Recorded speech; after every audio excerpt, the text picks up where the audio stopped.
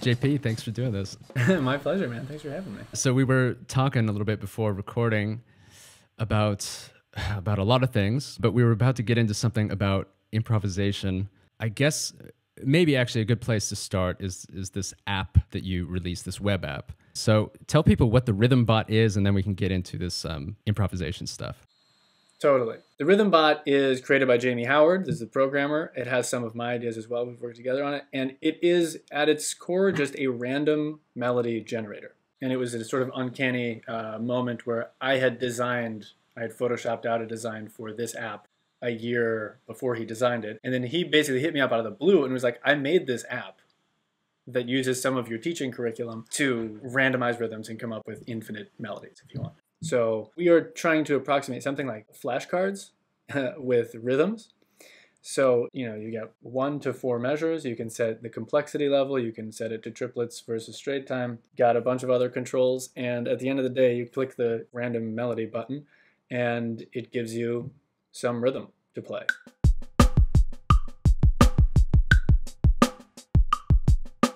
In the context of my teaching, there are a lot of ways you think about using it, but I'm also really excited to see how people think to use it in ways that I haven't, because that will surely happen. Totally. I played around with this app a little bit yesterday practicing, and I think there's a lot of applications that I would use this for in my own practicing.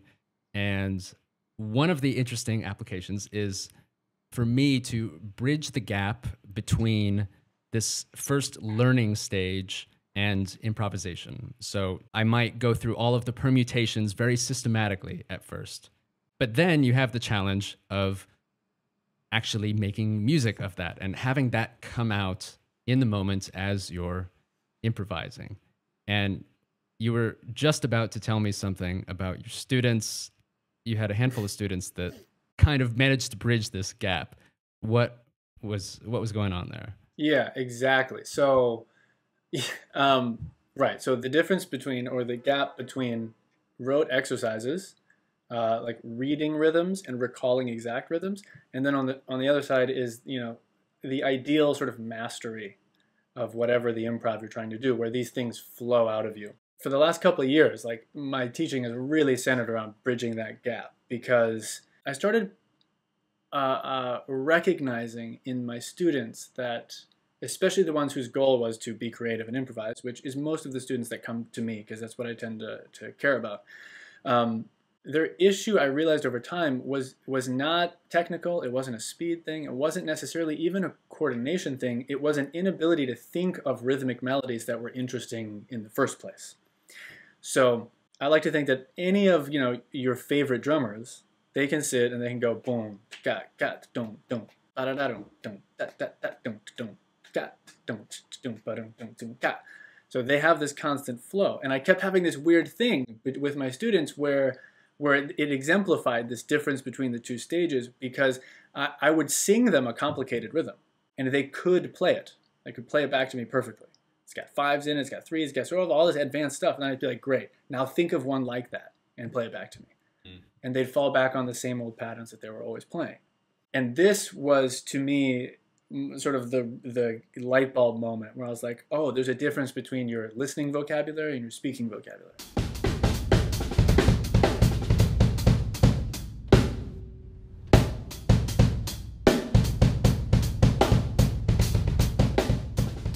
Just like in any language, there's so many words in books that I read that I wouldn't think to say in the middle of a conversation. It's just natural.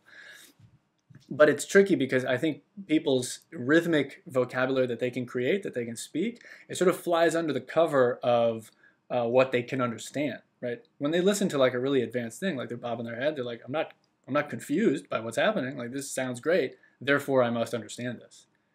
But understanding it is one thing. Being able to generate it, or actually it's not even being able to generate it, it's it generating itself by accident during your improv. That's the real goal. Right. So anyways, all that as the setup, as far as getting students from A to B, and then this eventually leads to what the app does, for me was everything has to be about melodies. It has to be about melodies from the beginning, because me as someone who is very comfortable improvising, and I think I can speak for anyone very comfortable improvising, whether or not you are thinking in melodies, right? Melodies are constantly coming out of you without you trying to come up with them, right? So there's this constant flow of melodies like up here at the upper level, and then you're making decisions about how to deliver them to the drum set.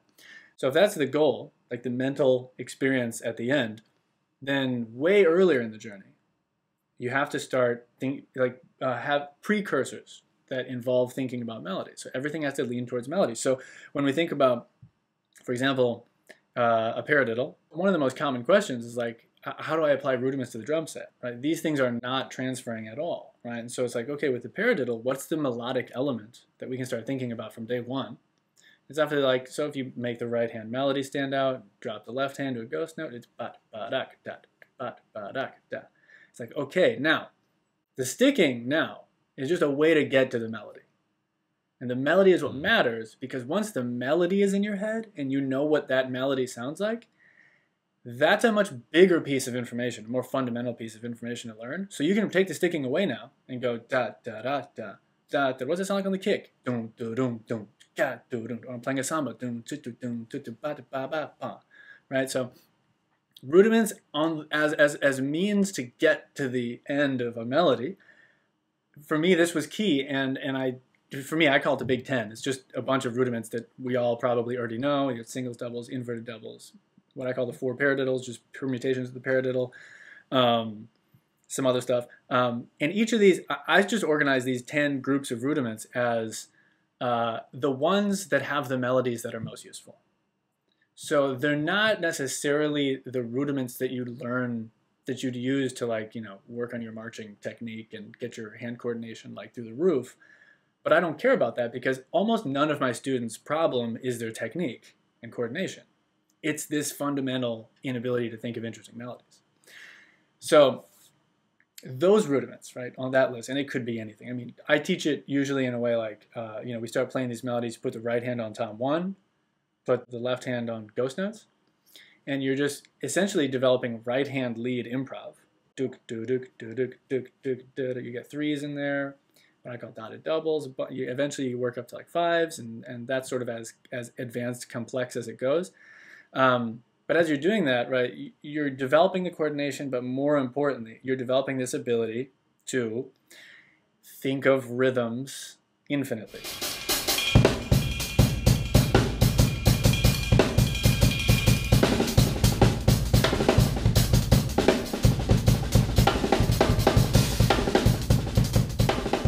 That's kind of where the app comes in, because there's like sort of a leap of faith that needs to happen where you completely stop thinking of, you know, that PDF and those patterns, and you just start flowing melodically. And this is a very like squishy area, because there's not like an exercise, right, that you do and then suddenly you're like just flowing melodies, you know what I mean? But there's stuff you can do to make it more likely to happen. And for me, the purpose that the RhythmBot serves is really to attempt to bridge the gap that you described, which is you're there. You're like making so many melodies, but you're also like thinking about patterns. So the next step with the RhythmBot is it takes the melodies that you've learned, right? These little chunks of melodic information, right? Da da da, da da da, ba da da, ba ba, right? And it's randomizing them completely now. So now you can no longer think in the like set boxed patterns that you came with, but you have all the tools to do these. So as you randomize, you know, randomize, ideally what I hope happens is your intuition, like the subconscious vocabulary, expands and expands and expands. And so when it comes time to improvise at that point, you're no longer thinking in just like patterns you've remembered that have names, that's rudiment, you know, the paradiddle, you know, the right hand melody. It's become this like very integrated subconscious sort of activity that spits you out on the other side, ideally, just thinking in melodies, free.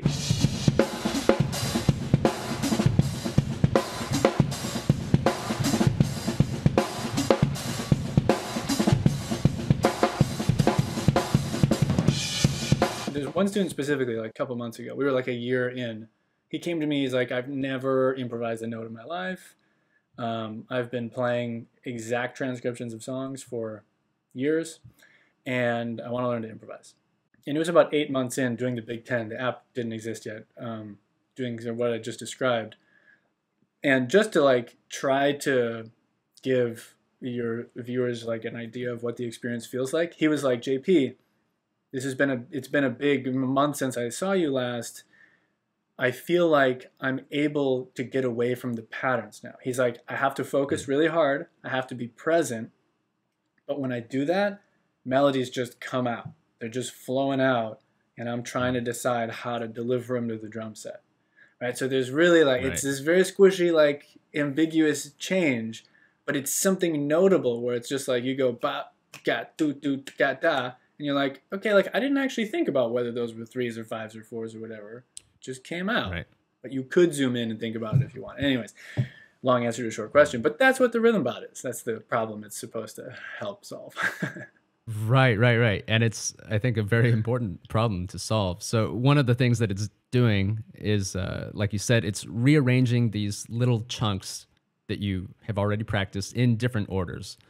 And so what that's preparing you to do is very similar in some ways to improvising. It's also different, but it has a lot of similarities in the sense that I believe when we improvise, and there are different opinions on this, but a lot of times we're not creating something completely new from scratch in the moment. We are rather taking things that we have played before and rearranging them in a new way. So to me, it seems like a randomly generated rhythm or melody is a very practical way to get used to, getting in this flow state and being able to execute any of these moves at any time, depending on what comes to you in that moment. Yeah, I agree 100%. Like you mentioned, actually, I think you mentioned this when we were speaking earlier before we started recording anything, but you're talking about like moving notes through the grid. Move a single note through the grid, move a double note through the grid. This is a very intuitive thing that people start doing. That used to be like really core to my teaching. And then it kind of dawned on me one day that like, because I always try to reverse engineer from my own thinking, right? And I'm like, in analyzing my own playing, I was like, I don't actually think I'm ever thinking about this in this way. I'm thinking about larger melodic chunks, right? So if you're going to move something through the grid, like you were saying, there's these chunks of information that really make up all the rhythms. So like, for example, da, da, da, right? So moving that through the grid on the kick drum, for example, don, do, don, ka, don, do, don, ka, move it, don, do, don, ka, don, do, don, ka. That is so much more useful than moving a single note because very few moments in life need you to just go don, ka, don, ka. And it is useful, but to move past that, the next step is to use these smaller chunks of melodic information. And like when you're saying like that's what it feels like to improvise, you're not inventing new rhythms when you play. You're taking these chunks and you're doing this. And in the beginning, I think you do have to do it very consciously. It's like, okay, These are the items, right? For me, they're the Big Ten. For someone else, they'll be something else. These are the items. I want you to be able to switch between like these 4 freely whenever you want, and that's sort of like, sometimes that's a student's first feeling of like, okay, well, if I can do this whenever I want, it's kind of like a proto-improv, you know what I mean? And it's like, okay, well, instead of 4 patterns, if you could imagine that they're just, 50 patterns, or little chunks of patterns, then you're basically, that's what it feels like at the end of the journey. Totally. Yeah. So I want to ask you something that might seem a little bit unrelated for some listeners, but I think we'll tie it back in here. Is I know that you have some experience learning French. You learned French and learned enough to go speak during your clinic tours. And I also find languages fascinating. And there's some parallels with music that I think are especially interesting and the learning process in general. And I was wondering if you've ever heard of the input hypothesis from Stephen Krashen. This is okay. I'd love to hear it though. Yeah, so this is a theory about language acquisition. The idea is that when you learn a language as a kid, you're just immersed in the environment and you learn through input. you're not thinking about grammar rules. You're just getting a lot of input from your environment. And there's a long period where you don't speak. You're just learning to understand first. So the thing that this theory kind of presents is that we shouldn't be learning necessarily consciously all of these grammar rules and conjugation tables and that kind of thing. Instead, we need to focus on getting just a lot of input, and then the brain will kind of work out the grammar automatically just by hearing it a million times. And it's a specific kind of input. It's not just anything. It has to be comprehensible input. So if you just turn the radio on in Russian and you don't speak Russian, you're not gonna learn Russian that way. You have to be able to understand a certain percentage, like 70, 80% of that, and then you can kind of draw conclusions about what the missing words might be. And so I've started to wonder in recent years how that might apply to music, and how some of these things might just kind of happen through osmosis of like listening to a lot of music, but also maybe playing a lot of music, because I think that's one of the differences with learning an instrument is that we have this, you can't just listen to music and be able to do it like you kind of can with a language to an extent. Like we have this massive physical barrier between us and the instrument, or between the idea in our head and the idea on the instrument. And so we have to practice a lot to get our body to physically do that. And so I feel like that's, I mean, I don't have an answer on this, but I'm just curious if you had ever thought about, in broader terms, maybe the role of conscious learning versus unconscious learning, and how that's all tied into improvisation. Yeah, I mean, there's so many cool little strands to go off on there. I mean, there's tons. I agree that there are tons of similarities. Well, one of the things that you mentioned that is super key. I mean, there's two things that I think are really interesting. One's the subconscious element, and the other is the difference between like the input we receive from speech and the input we receive from the drums, and how they differ. And I think that actually the difference says something about why we end up, acquiring language so much easier than something like drums. I think there's the physical element for sure too as the barrier, but I think there's something else. The subconscious element, this is interesting. I was thinking about this just the other day. I've actually been just writing a lot about this stuff lately. And I was thinking about, like, you can, to a large degree, think your way. Of course, this is not how children learn, but you can think your way to understanding a language. Sure. Right? You can just do enough mental work to get somewhere approximate, right? You have to, your mouth has to learn to make the sounds. There's some stuff that has to be figured out physically, but it's nothing like the barriers on the drums. Whereas in something physical like dance, I was thinking, which is very much like drums. I think drums is sort of like a very strange type of dance. There is no way to think your way to being an excellent dancer. Interesting. There's an intuition that has to be built up subconsciously.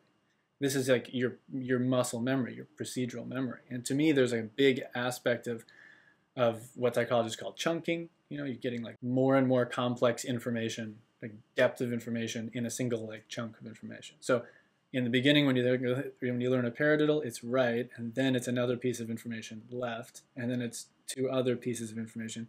But after a while, the very idea of paradiddle is one piece of information, and you just automatically, it executes, right? That includes motor aspects, it includes like the melody of it, blah, blah, blah.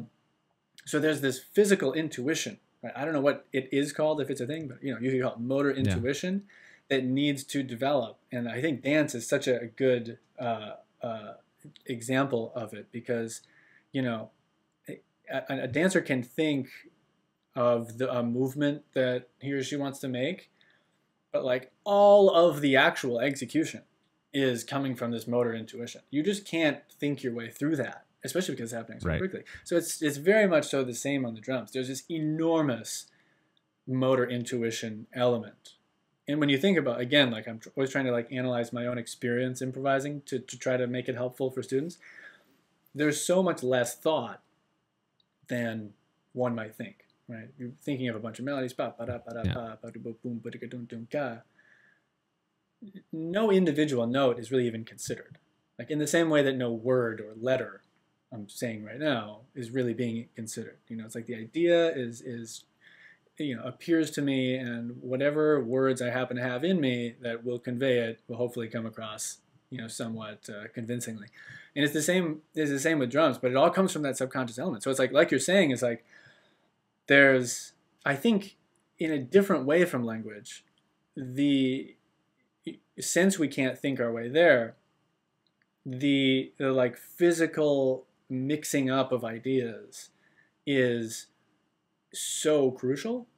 And this actually brings me to the other difference I was thinking between language and drums is when we are learning, when a kid's learning English, like you said, it has to be like they have to encounter comprehensible things. But as they grow, they encounter all of the English language that's spoken, right? Commonly spoken English language, right? The TV's on. There's a bunch of words they don't understand yet, but like they're confronting complex English in its entirety. Whereas with drums, we have a different situation where we learn a few basic grooves. We might have some sort of elementary conception of how they're constructed. We might have seen them on a paper and be like, okay, like I kind of see how that works.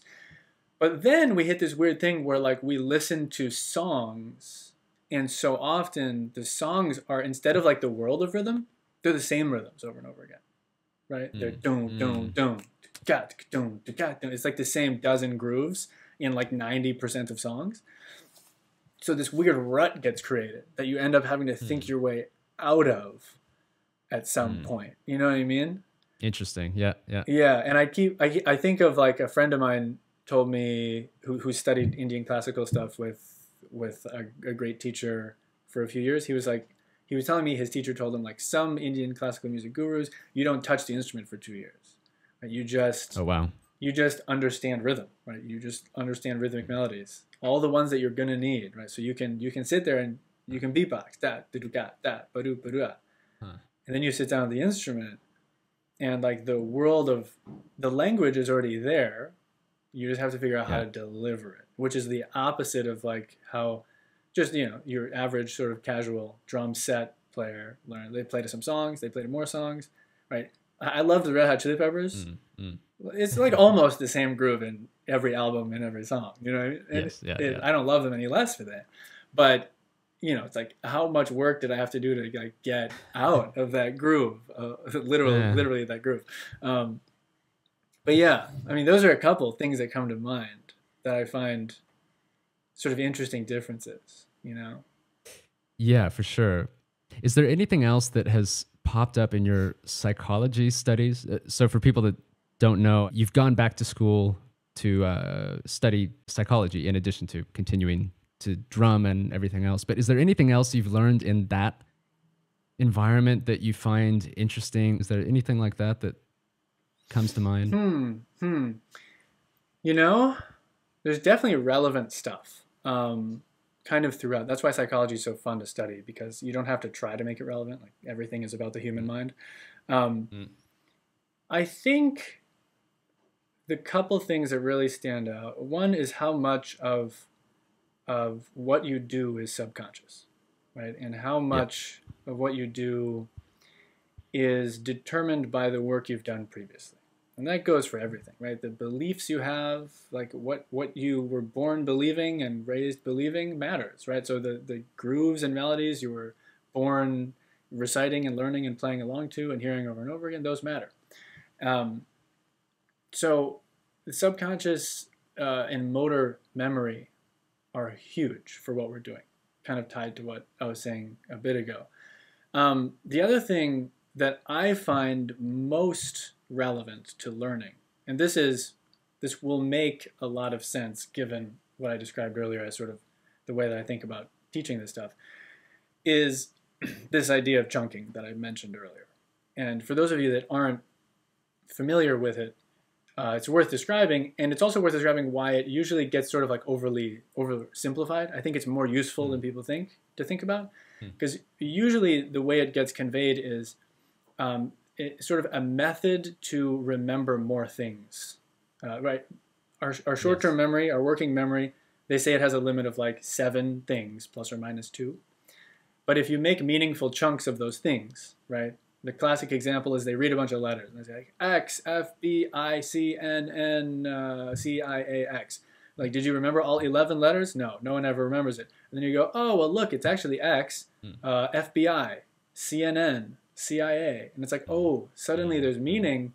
Now it's only 3 pieces of information. Right. It's the same idea. And that is usually where sort of like discussion about chunking stops.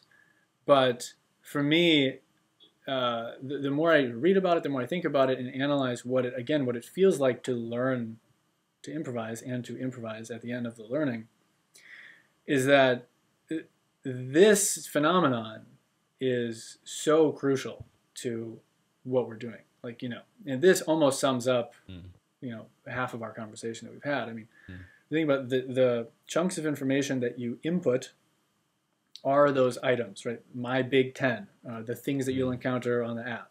Everyone's got, there's only so many. So it's like da da da da da da da da da da da da da, whatever it is, single note, single rests. These little combinations are chunks, and you rearrange them in so many ways that they become the single chunk of information holds more and more and more information, right? And that includes the motor skills necessary not only to execute it in one way, but to put it on the kick drum underneath the groove, to put it over an ostinato, to play it on double bass underneath like a quarter note hi-hat, whatever.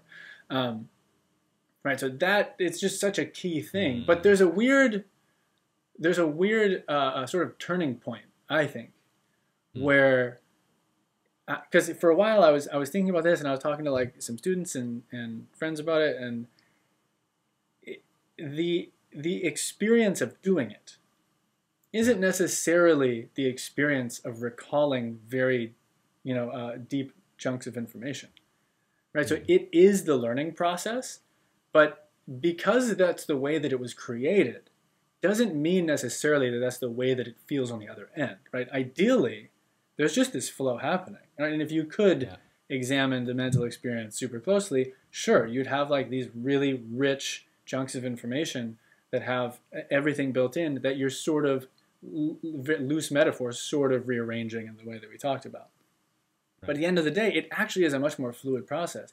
And you're zoomed out even further. You're going to talk about this so much being procedural memory or subconscious. You're zoomed out even further, and you're playing what I call like the art director role.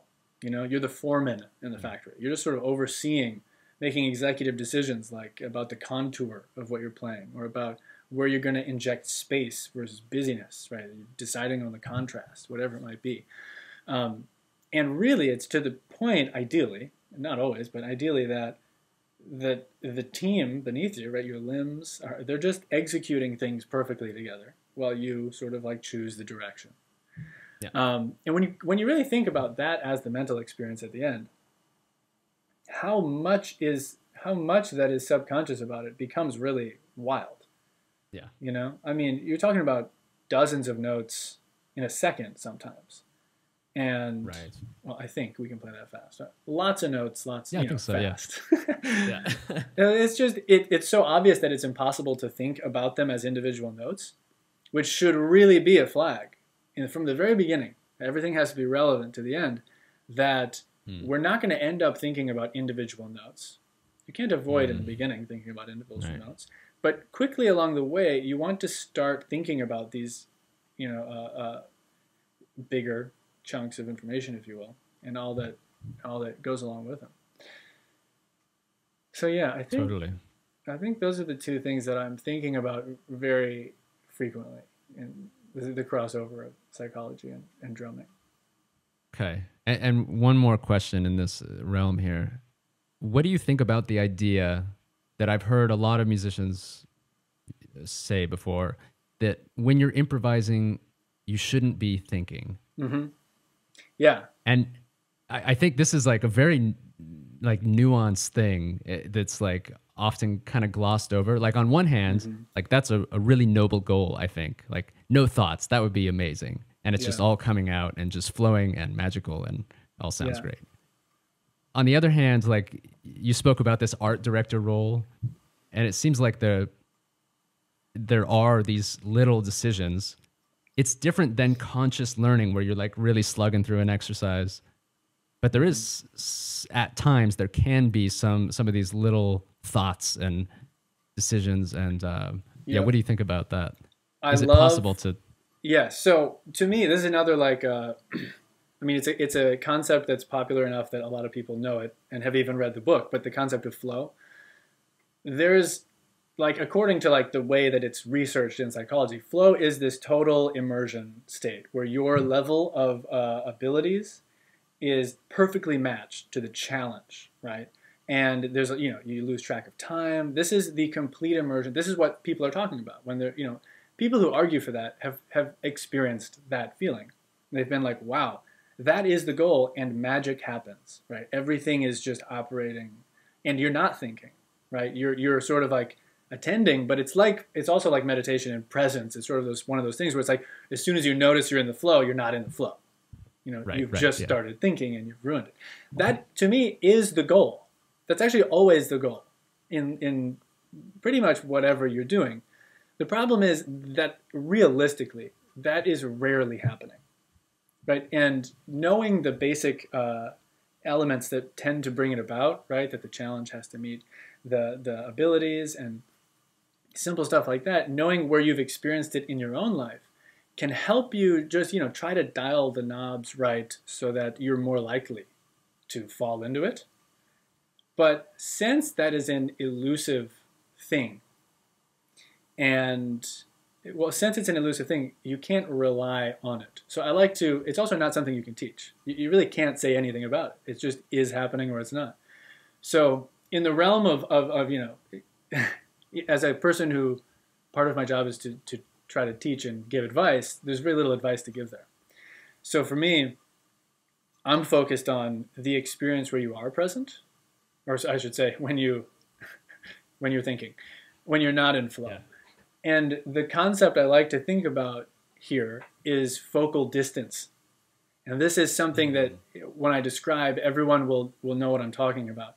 Of like your focal distance in the practice room, let's say, when you're really just in it, you're doing great, you're sounding awesome, is like in the perfect space, right? You're sort of overseeing things, like you're there, you might even slip into flow mode every now and then, but shit's mostly just happening. And then you have this weird experience where you have a show that you're nervous about, you're on stage, and suddenly you're like really like, you're like, wow, like I don't know why like my kick drum pedal just feels so weird. And like, oh, my technique on this one hand, like my wrist is hurting. Right?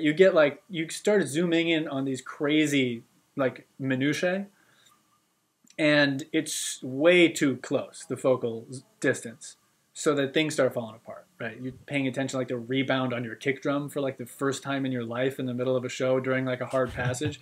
It's just like not the time. You know what I mean? And then there's like focal distance that's zoomed too far out, which is like you're literally just thinking about lunch tomorrow and just missing things in the song. You know what I mean? Right, totally. Yeah. So somewhere between these is, the ideal focal distance. And I don't think it's a place that you end up, but there's certain, very like easy passages where you're just laying into a groove and supporting the band. You can zoom out and you can like listen to the band and you can just sort of like be there and maybe for a second think about lunch. But then like a difficult passage comes, you might need to zoom in, right? Or like, ooh, this is really a hard thing for specifically my right hand. So you might zoom in and just pay attention to da-da-da-da-da-da-da-da-ba. And in that moment, you're not hearing like everything around. You're not zoomed out. You're not having like perspective. Right? So you're moving in and out in this focal way. And of course, it's like an impossible thing to like quantify. But you get the experience because everyone knows what this is like. You know what I mean? Yeah. I mean, it's even like, if you think about socializing, you know what I mean? Like focal distance too close, you're like analyzing every word you say. And then focal distance zoomed away too far out is you're just a total space cadet. You're not even like present with the people there. So again, there's something in the middle where you're aware of what you're doing, you're into it, but you're not over analyzing everything. And I don't know if I have any ways to manifest that sweet spot, but it might be helpful just to think about that depth for people, and to try to figure out in their own mind how, if they start zooming in too far, because that's usually the problem, how they can create a little distance. You know, I've experimented with just like focusing my attention. Actually, if I start notice like my, having one of those weird moments where I'm like, I can't stop paying attention to like how my wrist feels when I do this thing, but it's not an issue. It's just like distracting me. I might actually shift attention to like something static. Or I'll look at like the wing nut on my cymbal, and that somehow removes me from like this thing that is like trying to pull me in, and sort of like let that kind of happen. I don't know. It's worth experimenting with, but that focal distance for me is what it's kind of all about. And if you find the flow, good on you. But it can be hard to find. Beautiful. Well, I think this RhythmBot app will help a lot of people bridge that gap, kind of navigate these muddy waters. I think it's super cool personally. Like I said, I used it yesterday and looking forward to playing around with it some more. So JP, I know you're a busy guy. I don't want to take too much of your time, but it was a blast getting to hang with you. Anything else you want to plug or mention as we close out here? Are you working on stuff with Childish Japes, or what's happening? Yeah, Childish Japes is my band, has another album, our 4th album we're working on right now. And yeah, I'm always working on my website, jpbouvetmusic.com. And yeah, that's it, just trying to do fun work with people I like and keep getting better at the drums. Right on. Well, appreciate it. It was fun talking. Yeah, thanks, Sean.